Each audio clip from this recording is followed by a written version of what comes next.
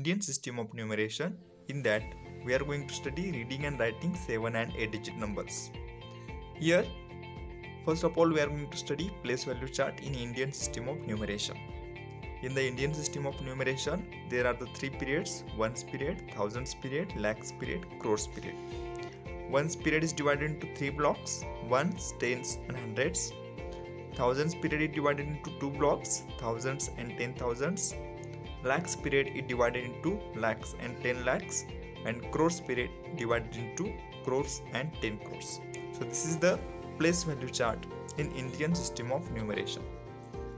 Let us see one example. Write the following numbers in words. So to write the number name of this number, let us arrange the digits in the place value chart. Here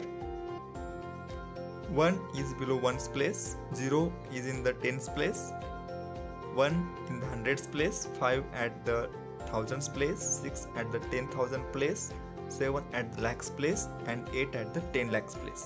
So in this way we have arranged the digits in the place value chart.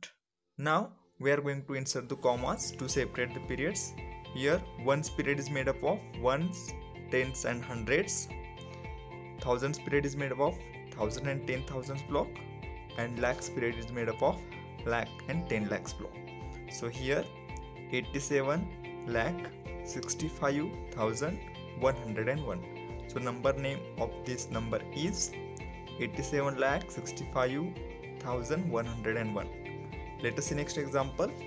In this number there are 1, 2, 3, 4, 5, 6, 7 and 8 digits. So let us arrange these numbers in the Indian System of Numeration, inserting the commas. So here first comma to separate the ones period, second comma to separate the thousands period, and third comma to separate the lakhs period. So the number name of this is 9,53,21,460.